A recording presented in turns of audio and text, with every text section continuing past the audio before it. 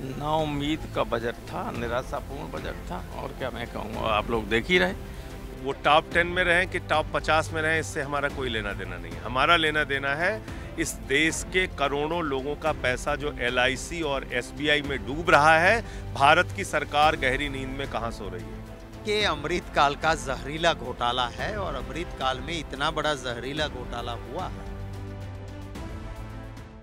इस वक्त मेरे साथ राम गोपाल यादव जी हैं। सर, जिस तरीके से कल बजट आया, बहुत उम्मीदें थी लोगों को, लेकिन क्या कहेंगे विपक्ष इस पे? नाउम्मीद का बजट था, निराशापूर्ण बजट था। और क्या मैं कहूँगा, आप लोग देख ही रहे कि बड़ा तालियां बजी थी बहुत देर तक इनकम टैक्स, और जब निकला बाद में बात आई तो क्या आई।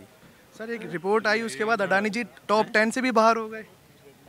अरे वो कहाँ से बाहर हो जाएं, लेकिन जो जनता मरी जा रही है उसका क्या है। मरी तो हो जा रही जनता। इस तरीके से आज विपक्ष ने पूरी प्रेस ब्रीफिंग की। अडानी जी आखिर टॉप 10 से बाहर ही हो गए आज।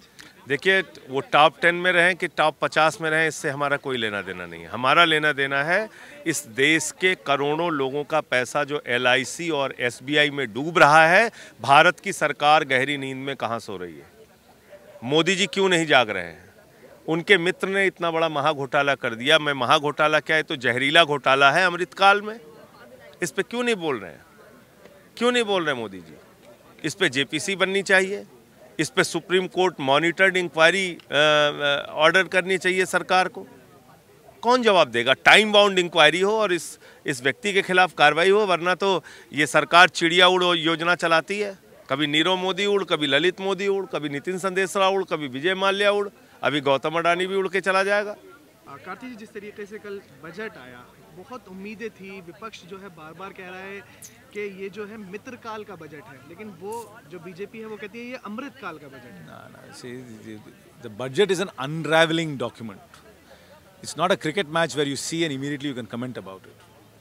What we as members hear is only about an hour and 20 minutes of speech of the finance minister. But only when you look at the details, the devil is always in the details, you start getting the true picture of the budget. What is the true picture of the budget? The finance minister claimed that she has reduced the tax burden on the average Indian. But there is a quirk in it. There is a new tax regime and an old tax regime. You have to opt for one of these two regimes. In the old tax regimes, you can have some saving instruments which you can set off against your income. But in the new tax regime, you can't do that. So if you compare both and do the calculation, the actual benefit for the common man is very, very minimal or negligible. In some cases, there is no benefit at all. Further, if you look at from a social security point of view, Manrega is something which the average person in villages is depending upon in many states. They have cut the allocation there. So this will unravel the claims of the government. The claims of the government of producing a budget which is going to benefit many sections will get unraveled as we study the document and the details come out. Do you see any specific for the farmers of the India? See, my view is that we need to improve farming technology first of all. Most farmers are still using very primitive technologies to. We have to somehow convince them to use newer technologies to do. I mean, if arid countries like Israel can have a booming agricultural economy, why can't India have it? So we are really not investing enough in agricultural technologies, and that technology is not getting disseminated to the average farmer. Our average farmer is still practicing very age-old practices, which might not necessarily suit today's modern age. Thank you so much for that. See, there is nothing specific in the budget for anybody, except for direct taxes, concessions, which also come with a lot of riders. I don't think it really has any clarity and any direction. So, what do you say on this budget? Is this any Amritkal budget or Mitrakal budget? What is Mitrikal? Last day Rahul Gandhi said that this is Mitrakal budget for, for specific friends. Mitra means friends. Oh, Mitra. Okay. Yeah, obviously, it's very clear that it is this budget or this government is only for a few people. कल केंद्रीय budget पेश हुआ था और उसके बाद जो था वो विपक्ष जो है हमलावर है। मेरे साथ इस वक्त कांग्रेस के सांसद शक्ति सिंह गोयल हैं। सर, ये अमृतकाल बजट है या मित्रकाल बजट है? देखिए, अमृतकाल का जहरीला घोटाला है और अमृतकाल में इतना बड़ा जहरीला घोटाला हुआ है। उसके मुद्दे की हम चर्चा चाहते हैं। क्या दिक्कत है?